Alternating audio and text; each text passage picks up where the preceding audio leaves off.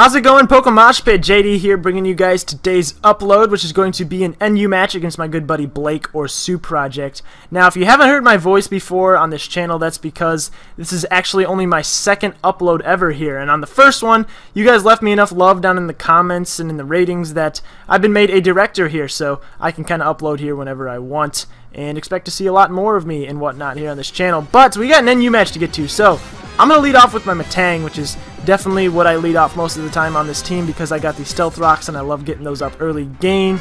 And I also have the Bullet Punch priority because every team does need that priority. But I see this Stunfisk and I'm thinking it definitely is going to have the Earth Power, so I got to switch out into my Regice, who can take a special hit well. And that Thunderbolt does a suspicious amount, and I don't see any Life Orb, Recoil, or anything, so I'm definitely thinking he's Specs at this point, so I'm going to put that in the back of my mind as I go for the Ice Beam. I'm actually running an offensive variant of Regice, which kind of catches people off guard, but that Ice Beam still doesn't do enough to the point where I'm going to stay in, because it won't be a 2-hit KO, and I cannot be taking fighting-type moves with my Regice anytime soon, so I'm going to Matang, get Circle Throwed out into my Torterra. Now my Torterra, I just decide to stay in and go for the Earthquake, kind of to scout out what he's going to do. I don't believe he has anything immune to the Earthquake, so it's pretty safe in going for it. It does a nice chunklet to this throw here, but he goes for the Bulk Up. Now I'm definitely fearing the fact that he might actually be a rest set, because when you see Bulk Up and throw, you tend to think it's going to carry the rest. So I'm going to go for the Leech Seed just to try and get some residual damage going on him and some recovery for me as he goes for the Brick Break. Now I see that he's carrying Brick Break, Circle Throw, and Bulk Up, and I'm thinking, well, he has to have payback in that last slot unless he wants to be walled to death by Haunters, so he's probably not the rest set, which is definitely good for me because I'm going to be able to take this thing out here by keep going for Earthquakes and stuff like that because he doesn't have any form of recovery besides the leftovers, and that's negated by Leech Seed. So I'm just going to go for the Earthquake as he actually goes into Torkoal, probably thinking I would switch or something, seeing as he had the Leech Seed on him, and I couldn't do much after the Bulk Up, but that's not what I do. I just go straight for the Earthquake, and I actually get a crit, which is unfortunate because he would have been able to Lava Plume or get up his rocks or whatever he wanted to do. But I'm going to take him out with 2 Earthquakes there and get rid of the Torkoal, which is good because that physical wall is out of the way early. So he goes into Leafeon, and now this thing is a huge threat to my team. I look at my team and I'm like, I have nothing that can handle this. And I know he's probably going to sub there, but I really have nothing to hit it with, seeing as my stabs are both resisted by him. So I go into my Matang as he sets up a sub and then Swords Dances. So I'm really kind of nervous here because if he has X Scissor over Return instead of, he probably has... What I'm thinking is he has Swords Dance, Substitute, Leaf Blade, and then either Return or X Scissor. But if he just has Return and Leaf Blade, I probably am good to go. And that does confirm it there, as he does have the Leaf Blade. That does a lot more than I thought it would. Even at +2 from the Swords Dance, Matang with the Eviolite is really damn bulky. I missed the Meteor Mash, which in the grand scheme of things doesn't matter too much. But he's going to go for another Leaf Blade, and after this one I'm actually going to die. So I go for the Meteor Mash.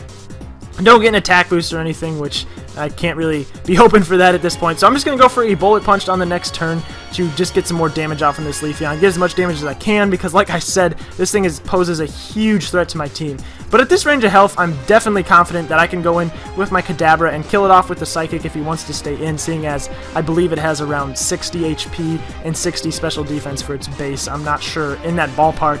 And I'm just going to go for that Psychic because I need to get rid of that, and if he wanted to just leave it in and kill it off, and that would have been a good thing. But he goes into his Credilli. Now I'm running a Scarfed Kadabra solely because Scarfed Sock is so prominent in NU, and it definitely counters Sock very well. But yeah, that's for later in the battle with the tricking shenanigans because I do run Trick on that. But I got to go into Regice to scare this thing out. Credilli, I believe its name is. I go for the Ice Beam on the Alomomola switch in, and that does a very nice chunk, seeing as I am Life Orb and all in Alomomola. Doesn't carry the best special defense around. So he's going to go for a Wish, probably not seeing offensive Regice very often, and not knowing that I do in fact carry the Thunderbolt, so I'm going to be able to take his big Love Disc looking thing clean out with that Thunderbolt, which is awesome because that thing walls me for days besides this Regice, so good to get that out of the way.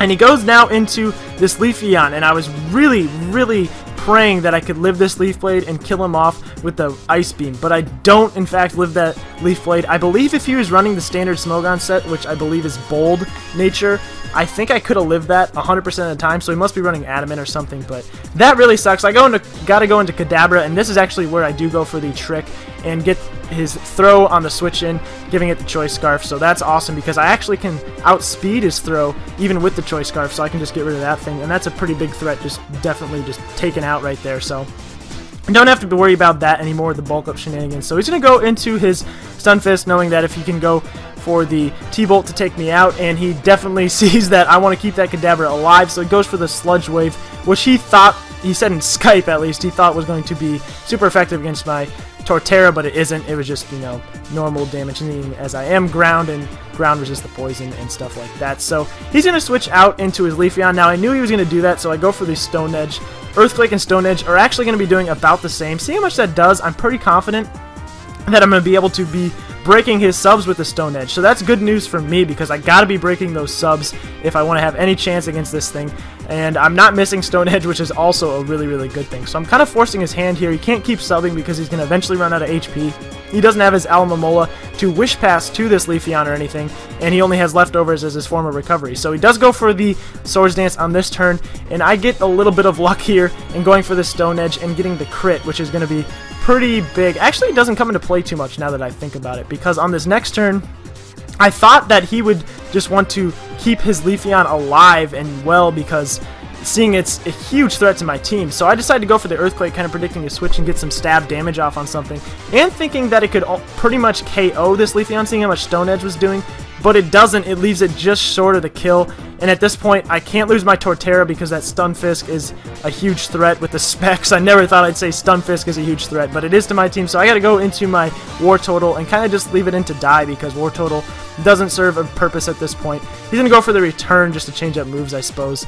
But on the next turn, he's easily going to be able to kill me off with a Leaf Blade. And then I'm going to have to go back into my Kadabra to scare him out. So he does, in fact, kill me off with the Leaf Blade. I went for Rapid Spin in case something crazy happened and I would have got the rocks away, but that doesn't happen. So I got to go into Kadabra, and he's definitely not going to want to stay in at this point, although I believe I just go straight for a Psychic again because I am slowly wearing this Credilli down, although he probably has the recover. Any damage is going to be good. I don't really have much I can predict when this Credilli comes in. And I'm at this point thinking, I gotta go into Altaria and start setting up Dragon Dances, because I don't have anything to hit this Credilli or Leafeon with at this point. And he misses the Toxic there, which it seems like Hacks is definitely going in my favor, but I'll point out why that Toxic miss really didn't matter later in the match. But I'm gonna go for the Dragon Dance here, get up to +1, and now I'm thinking, I believe I calc this as well, if I'm at +2 and he's running Bold Max Defense Credilli, which is pretty common, the Outrage at +2 won't quite be able to take it out. I believe it'll do 60% if I'm right. Maybe that was at +1. I can't remember. If I remember right, though, it will do 60%, which is not good. So I definitely got to at least get up to +2, and that way, you know, he won't be able to really recover stall me if I'm doing 60%. So I get up to +2, his Leafeon comes in, and he's just going to have to leave that thing in to die here, which is unfortunate for him, but he doesn't really have much of a choice. He knows his Stunfisk is a pretty huge threat, so he's trying to keep that alive, and since it is at full health, he's just going to, you know, leave it there. So I got to go for the Outrage at this point.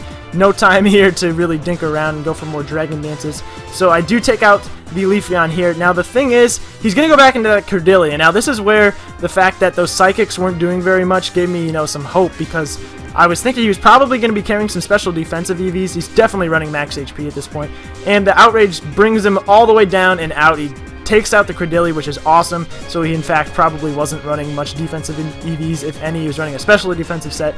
I get a 2-turn Outrage, which does suck, but at this point, it's looking really good for me. I'm going to keep my Altaria alive. This is his last being Stunfisk, and go into Kadabra just to fodder it out, because I have Torterra, which I'm pretty sure can kill from full HP with the Earthquake and take him straight out, but just in case, I'm going to go into Kadabra. I thought he'd actually just kill me straight off, but my thought process was I could go into Kadabra, he'd kill me off, then I go into Altaria, fire off an Earthquake, which I didn't want to risk getting hit in Confusion there, so the Sludge Wave actually doesn't kill me off, which was his only choice to go for, seeing as Thunderbolts would not affect Torterra, and then Earth Power wouldn't affect Altaria, so Sludge Wave is his best option. And I believe maybe the other thing he'd be carrying is Surf, but that wouldn't be able to do anything to Altaria either, so yeah, I go for the Earthquake there. Isn't quite going to take him out, and see how much that did. I was pretty confident that Torterra would have been able to take him out from full with the Earthquake. It would have been really close, so I'm kind of glad here I dinked around and made sure that when I do go into Torterra being my last poke, I will be able to actually take him out with the Earthquake here for the narrow 1-0 victory. So